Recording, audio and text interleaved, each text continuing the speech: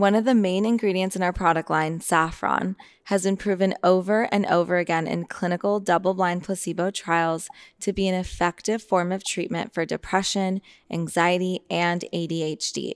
Saffron has been used by many cultures for thousands of years for these purposes, and now the research is here to finally back it up, proving that plant medicines and ancient healing practices can actually be an effective alternative to pharmaceuticals.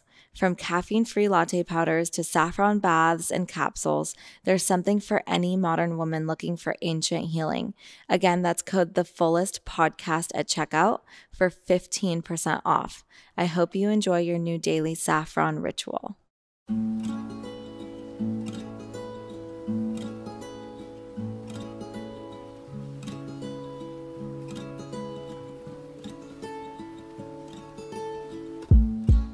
Hi everyone, welcome to the Fullest Podcast. I'm your host, Nikki Bostwick, and today's guest is Jessica Diggs, who is a Los Angeles-based licensed midwife, educator, and co-founder of Centered.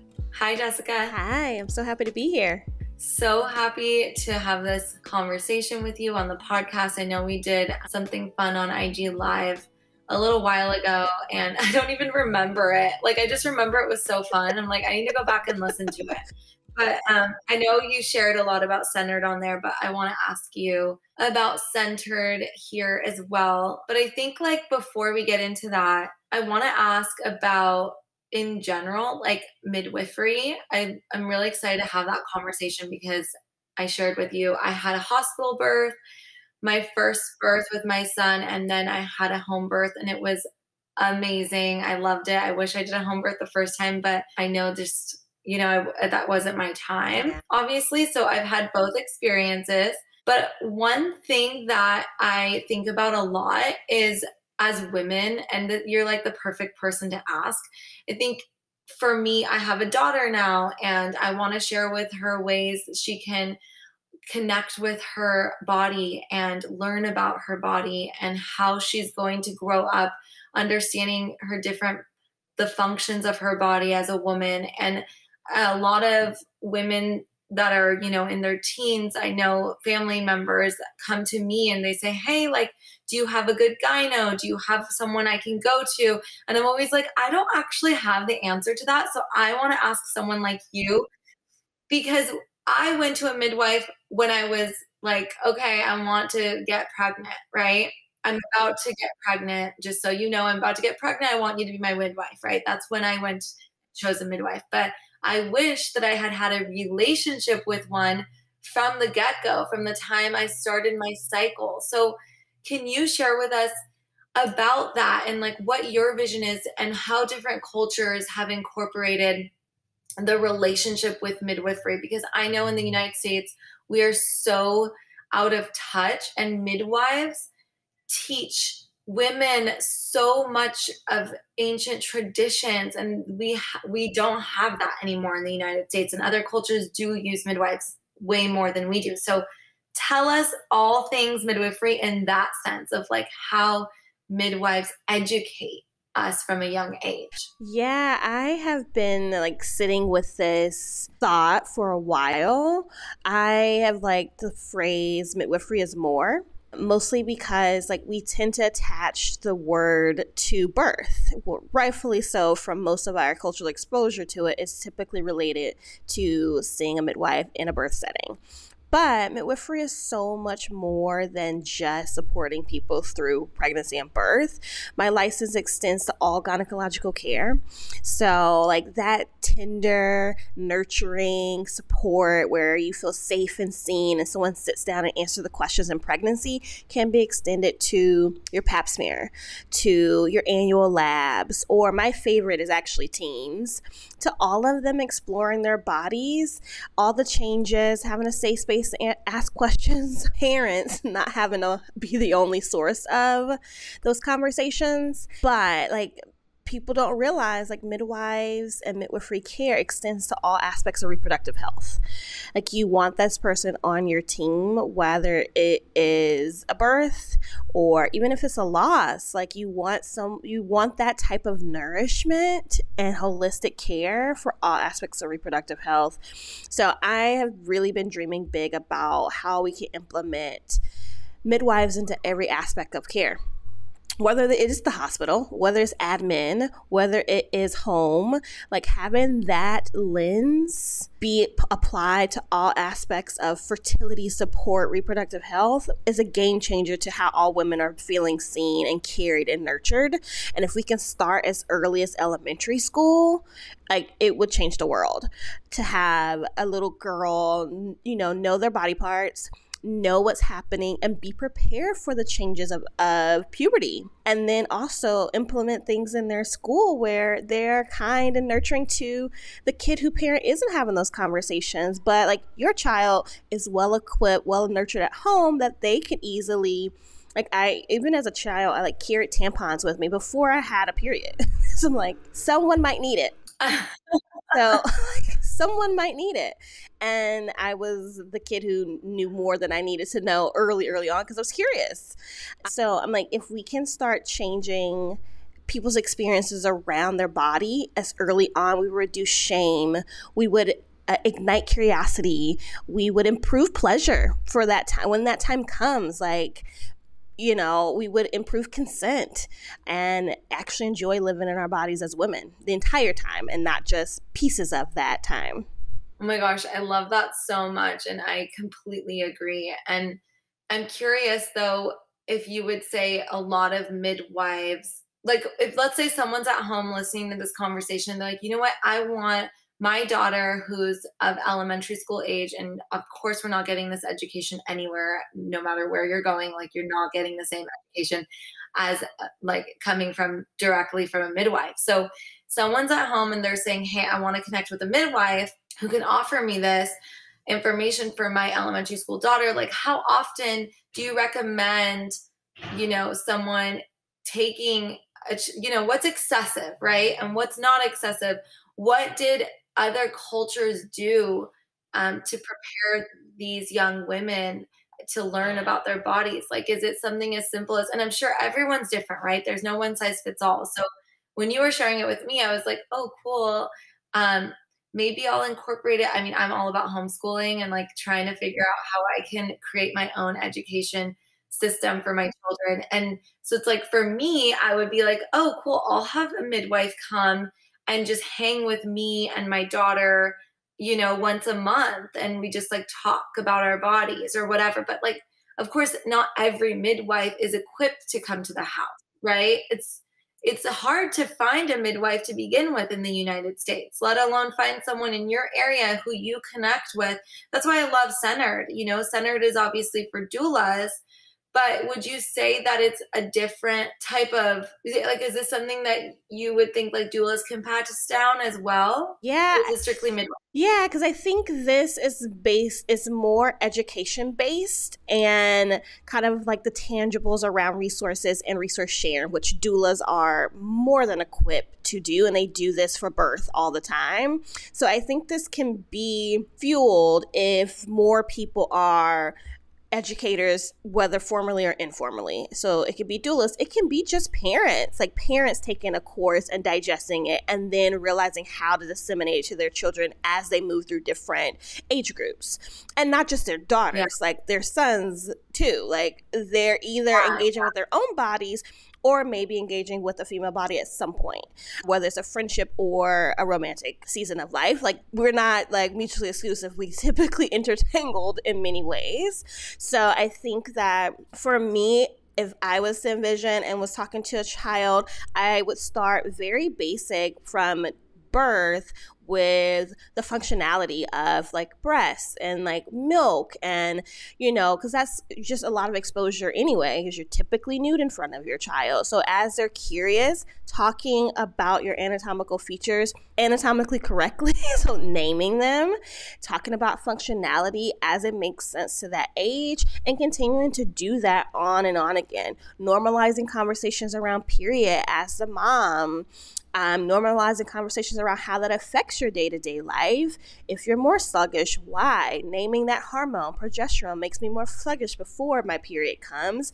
And like normalizing that in basic conversation. There's always a ton of books too, especially if you get to the season of life where you're reading a book all the time.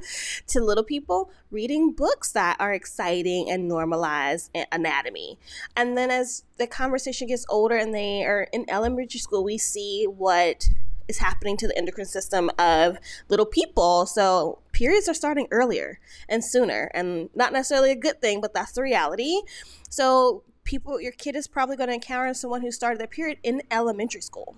Wow. Having that conversation so that this kid is not shamed. They can't always a child can definitely not control their endocrine that's not their problem. That's an adult's issue and a system issue.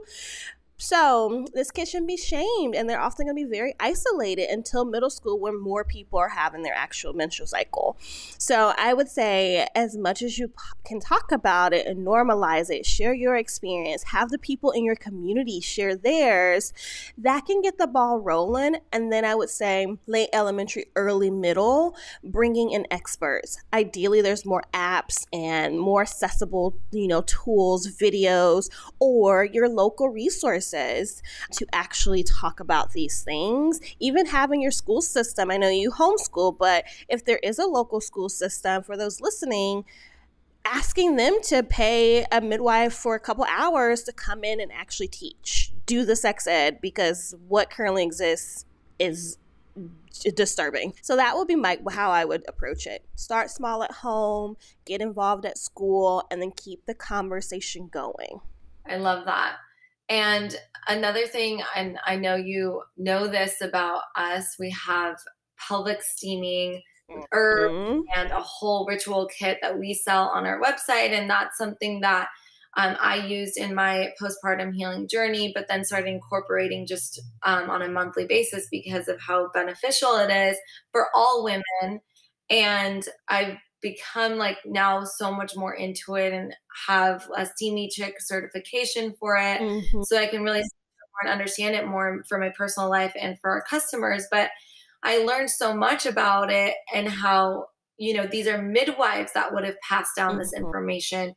And a lot of people want to buy it from us. And we've realized we need to do a lot more education on it because their OB doesn't know about it or doesn't share with them how to properly steam, when to do it, when not to do it, because there are contraindications. So I'm curious, are there other practices like that you like to incorporate? There's steaming, there's castor oil packs. What other fun things are there that you like to share and incorporate with your client? Yeah, I love steaming. I would say my bigger recommendations are often steaming, acupuncture, and cupping, and daily walks, reducing the cortisol in your body from something as simple as a 20-minute walk is a game changer. We've seen, there was an amazing study, 2 women walked 20 minutes every day and reduce their risk of heart disease, which is the number one killer, particularly if these were Black women, by 60. Just 20 minutes. So it doesn't have to be an hour, something that feels unattainable with the day-to-day time restraints we have. So I've been big into small, digestible changes that are transformative. So acupuncture is one that we know is beautiful and has many, many healing properties. Steaming, you can do in your own home. It's usually very affordable. And daily walks are free. One of the other things I loved about this 2 women's story is that because they were walking so often, they noticed a neighborhood. They noticed the needs in their neighborhood, and then they built a park, and then they started collecting other people in community. And so like getting out and seeing who's around us also connects us to the humans who live near us, and the streets we want to protect and the kids we want to see grow up and thrive. So those three things are kind of my go-tos. I like castor oil packs. I think they're so messy, but I'm like, I do love them.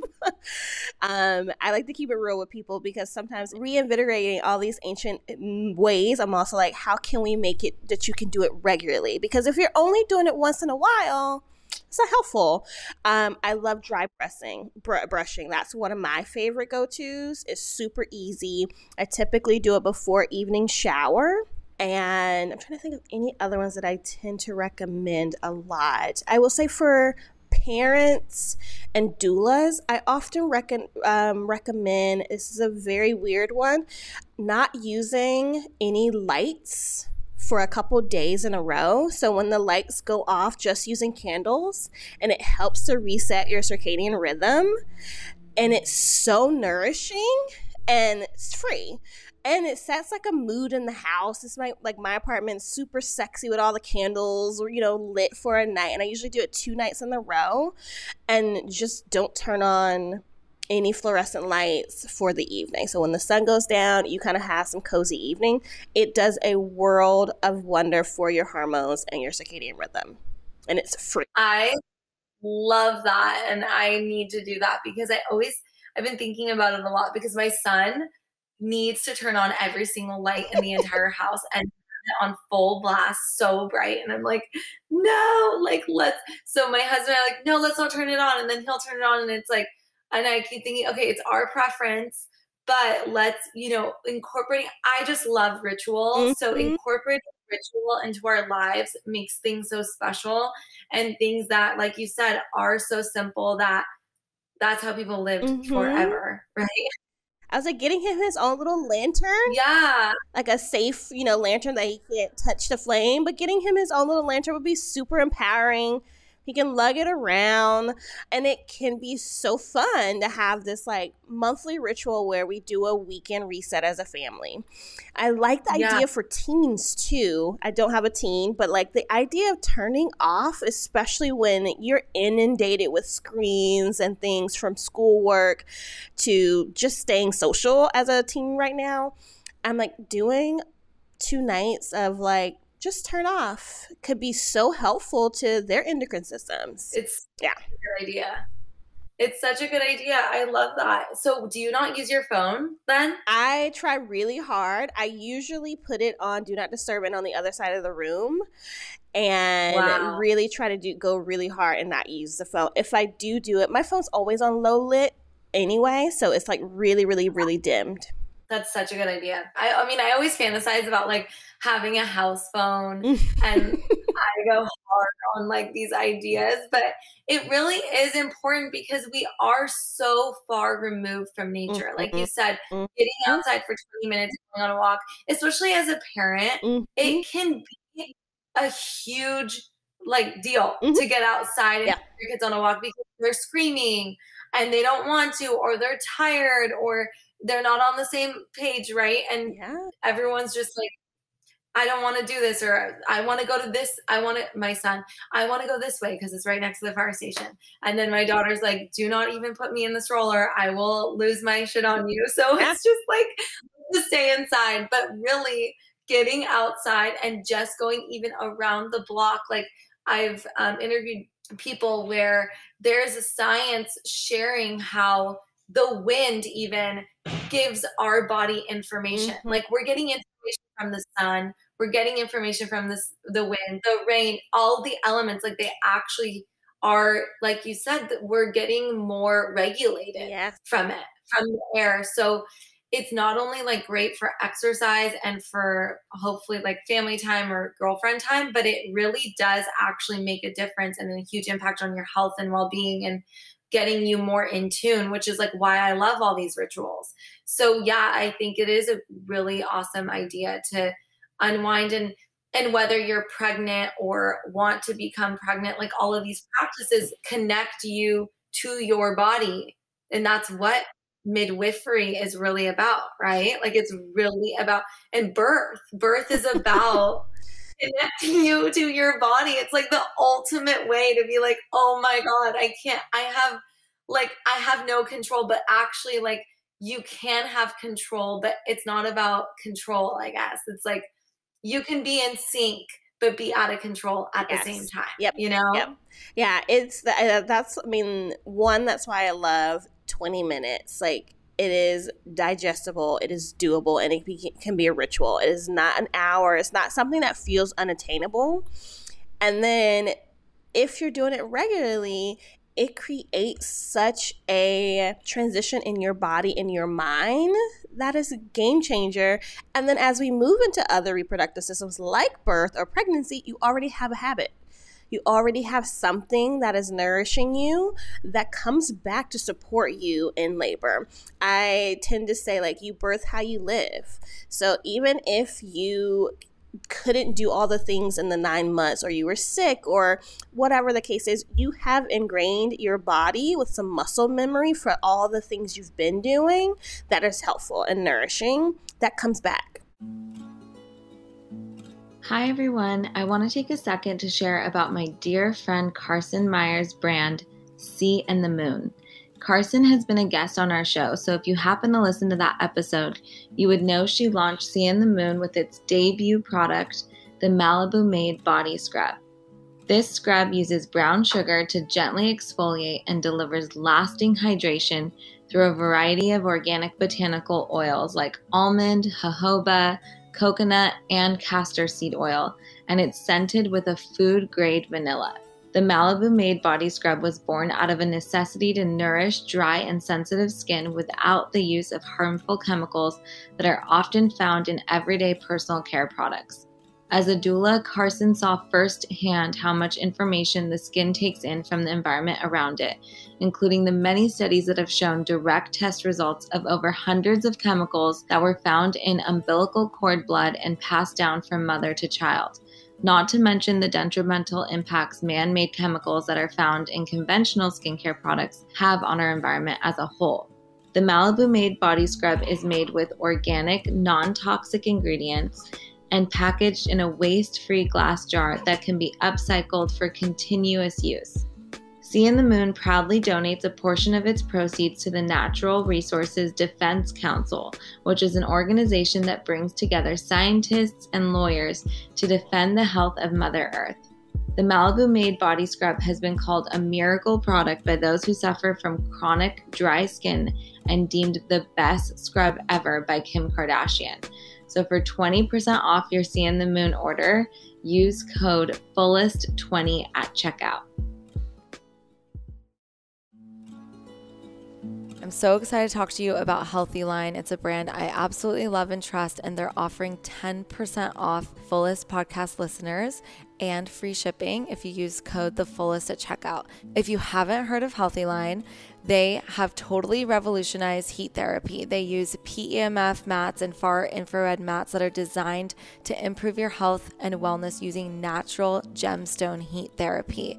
Their nature-inspired medical devices will really help you on your motherhood journey as well if you're a mom, because having kids can really drain you. They have so much energy. They're so wonderful, but keeping up with them is so difficult. So if you're a mom that needs a little bit of an extra boost throughout the week and you don't want to rely on just coffee or matcha for that, I would definitely invest in this. You can even get just a small mat. You get 20 to 40 minutes, maybe a few times a week on the mat, or you can even sleep on it. It's totally safe to sleep on, and you get that extra boost in energy to help keep up with life, because there's so much that we're bombarded with throughout the day, and stress is a huge part of chronic illness. And if you're able to calm your nervous system to really get to a place of relaxation, and recouping, then you're really able to get ahead of so many of the symptoms of disease that we all experience, whether that's something you're dealing with that's an autoimmune condition, you're postpartum, you're working on your fertility, you really just want to be really great in terms of fitness and recovery from a workout, whatever it is that you're working on, laying on a PEMF mat is totally going to regulate you. And it's something that I really believe in. This is how I get in my heat therapy. So I'm so excited that you guys get 10% off anything on their website, including free shipping. Just use code THEFULLEST at checkout and you'll get that discount. What is your number one recommendation to a laboring mother? Obviously, everyone's different. Everyone's labor looks different. But I was told when I went into labor with my daughter, right before I went into labor with her, my chiropractor said to me one day, and I just will never forget it. She said, make sure you look down, because when you have your chin down, that means your pelvic floor is open. And it instead of feeling so out of control with your neck up and trying to really tense up, because I totally did that with my son.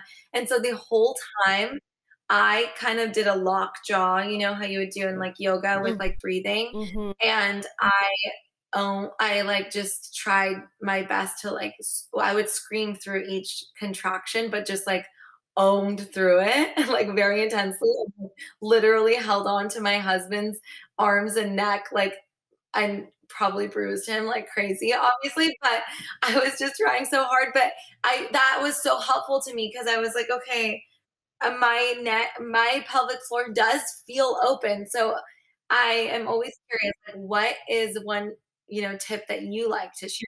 Yeah. Oh, in labor, I usually say something like blow that one away. And what I usually mean, if I'm having a person connect it, people hold their breath, they tense up, and I'm like, no, blow it out, move it through your body. And if you feel that, tense up quickly, and then when you kind of blow it out, your diaphragm drops, your pelvic floor drops, your hands are released, everything kind of moves down. So I tend to say something like blow that one away, and maybe a rub over their hands that are tight or their, back or something. And if people really have a hard time connecting, or comic relief is going to be just as helpful, I would say blow it out like you're blowing out a fart. Release. Yeah. Some people can't connect, and that's just the world we live in.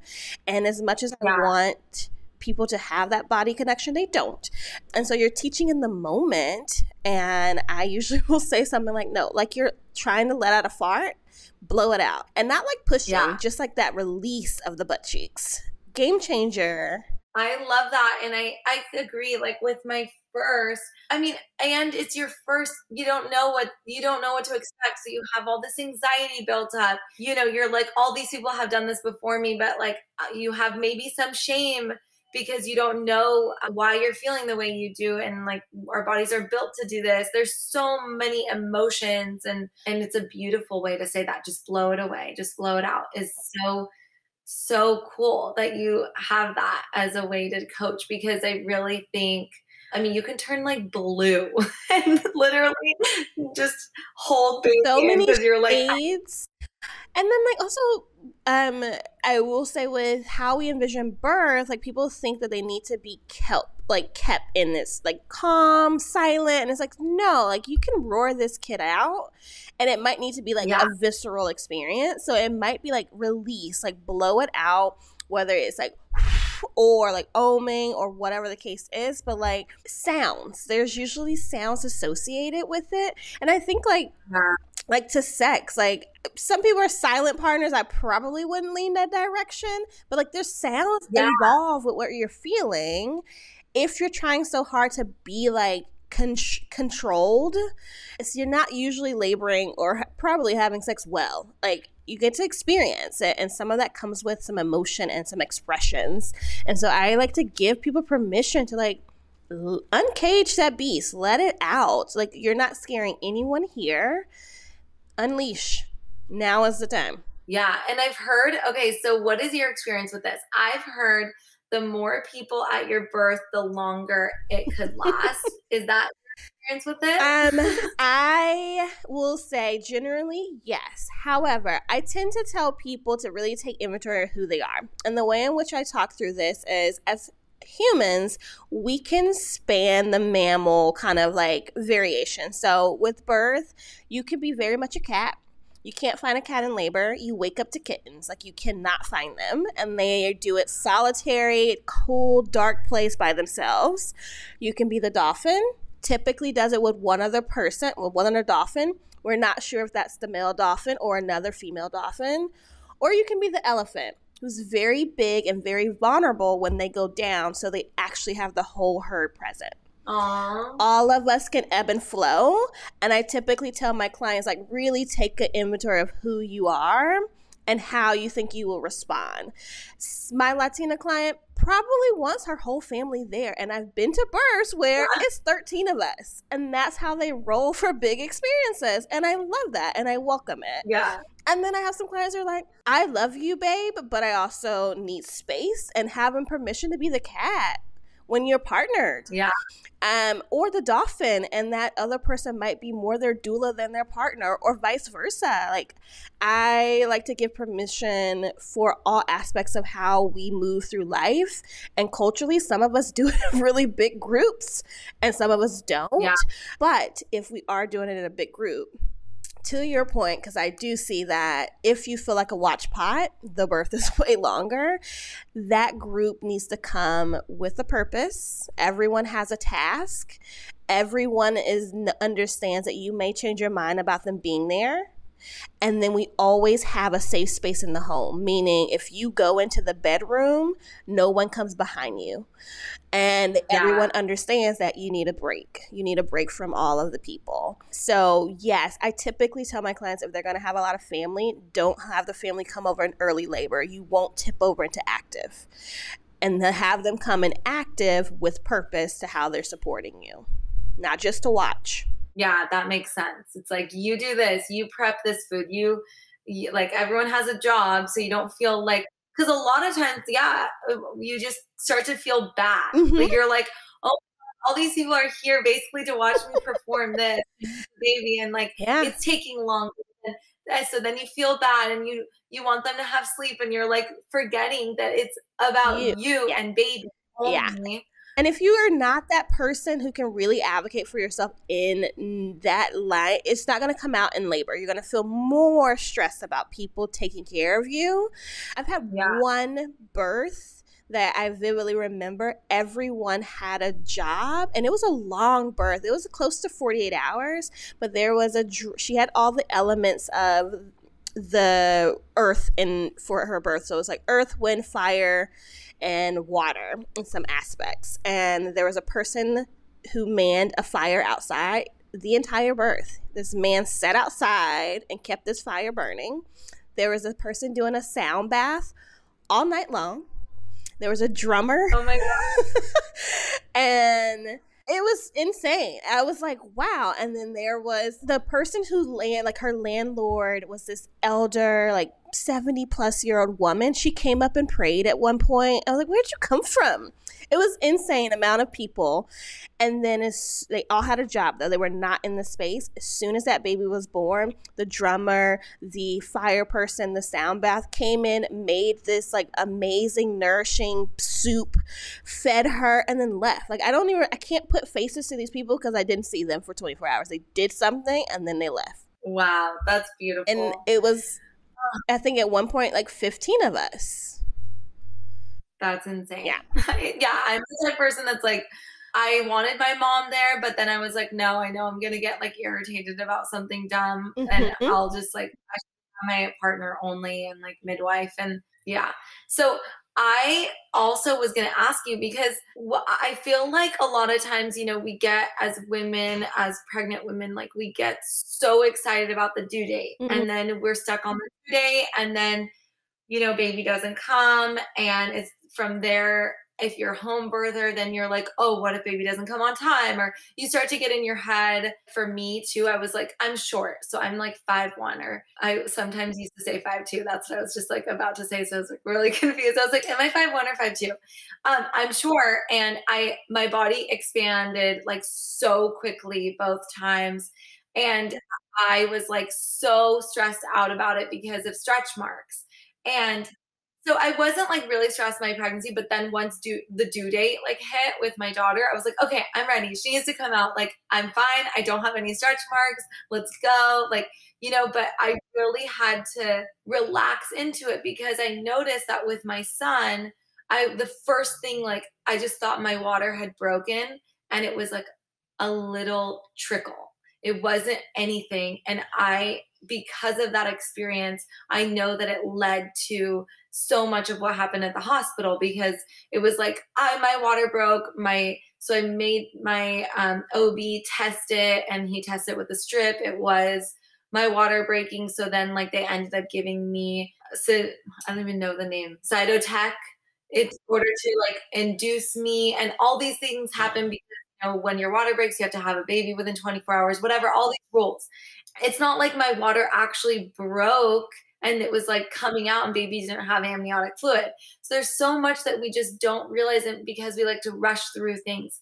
And even with natural births, I feel like I've noticed just through my experience of really having to surrender and be like, okay, baby's going to come when she comes. And that whole week leading up to baby, like, I feel like I went in and out of labor, and I had to surrender. And I feel like sometimes we're like, okay, we're in labor, and like, so let's keep it going. Let's take castor oil. Let's do all these things. It's just natural anyways. Who cares? And so I guess I'm like leading up to this question. I guess my question to you is like, at what point do you like to use these interventions, even when they're not considered natural? Because when I'm learning about in my personal life, in like birthing life and like all this stuff, is like we just love to overdo it. And even with like supplements, I'm realizing now, I'm like, I don't need to take vitamin D. I live in Southern California and it's sunny. Like, I'm just going to go get sun. I love that feeling. It's so empowering to say, I'm nothing bad about supplements. Like, I sell whole food based supplements on my website. I love them and I believe in them and I take them, but let's take inventory of what we need and when we need it. And I really believe that when it comes to our everyday lives and birth.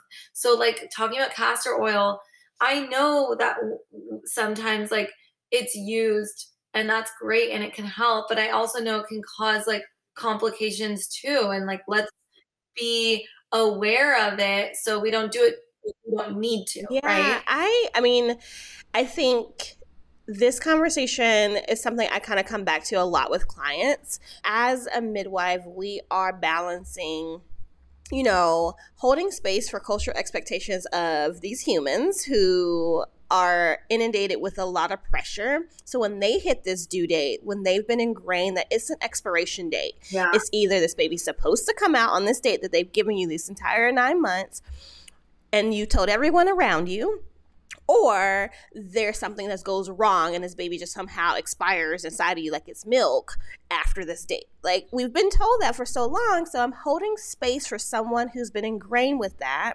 trying to ease that in the moment. And then also in California, my license only allows me to support someone until 42 weeks for outside of hospital birth. So I'm like, okay, I have 2 weeks to make sure this person knows that going past your due date is absolutely normal, to also hold space for their anxiety because they don't want to risk out of what they envision is for this home birth, this entire time. So in my practice, I talk to my clients that are usually around 38 and 39 weeks. It's like shorter visits. We're just waiting for a baby. All is normal. We don't start talking natural induction stuff until 41 weeks. And that's the earliest that I'm willing to chat about it. And if someone is like uncomfortable, like there's some anatomical things going on outside of them just being pregnant, we can start talking about things for relief, because I don't want someone miserable going into labor. But if they're just as comfortably as they can be at 40 weeks, we're not talking about any of that until 41. And then we have a very gentle process to encourage the body to go into labor, but also essentially make my client feel like they're doing something every day. But also the thing is very, very benign. And then we might utilize like castor oil. The earliest in which I usually do it in my practice is 41 and 4. So we are well into that week. And I've given them a lot of time to go into labor spontaneously. And I probably use castor oil maybe like once a quarter, because some people do just gestate longer. They hold those kids in. And unfortunately, my hands are tied with how long I can legally and comfortably, some evidence too, like comfortably let them go. But I don't have to use it that often because I just give them more time. We're obviously checking on baby, easing all the mind, and like making sure they know, like, with this test, with this exam, I just listened to baby. They're telling us they're just comfy in there and all is well. The placenta's fine. You're safe. Now you have to really believe that. And I try to reflect that to my clients. I believe that. I have all of this proof that your baby is fine. They just need a little bit of time. So let's give them a little bit of time. And if they hit this date, we will evict them. But let's give them some time before we get there. And 9 times out of 10, we don't need that induction. Wow. I love that. I really, really admire that, because I think a lot of times it's just, let's do it, and mom wants it, and we got to do it. And it just becomes this whole like anxiety driven process rather than baby's fine. Let's just, stay calm and give it just wants to stay in there longer. Like it's crazy how we just get so deep in our head. And that's the one thing that we want to be able to not do as we go into, but it's one of those things that I try really hard not to shame parents about, because like, you're a parent, you are deeply vulnerable, and you haven't been given a lot of great examples or like cultural norms to be like to allow you to just settle. Yeah. Either like there's not everything's telling you to just be a nervous wreck. So I'm always like, well, yeah.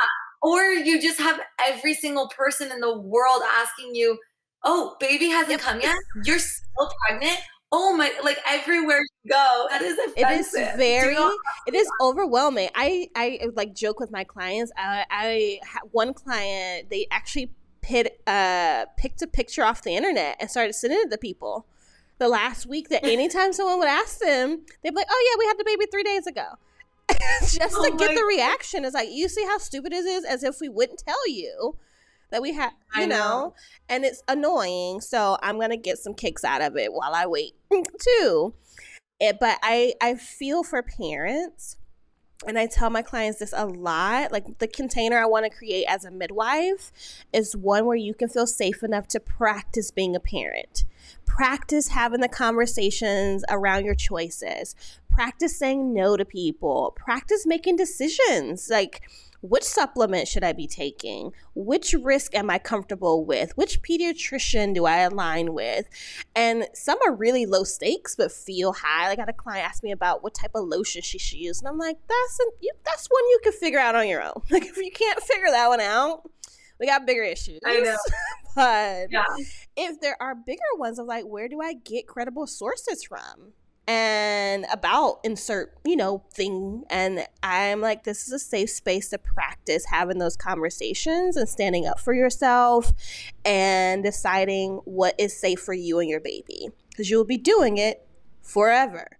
And so we talk about it. I just came across some information about how mothers retain their baby's DNA. Like, we retain that, and we have this like telepathic relationship as well, and that's the mother's intuition. And that's something that's just so beautiful, and now science can prove how important it is, and how as parents we really need to listen to that. And birth is just a beautiful way of activating our intuition, and I am so inspired by it over and over again. And I'm so grateful to women like you that have dedicated their lives to this, and how I'm sure how fulfilling it is for you. It's also just so incredible for others to have access to someone as passionate about their career and what they're doing in the world. So I just love talking to you. Thank you so much for coming on. And I just hope to continue to have different like conversations as things come up. I think as a platform,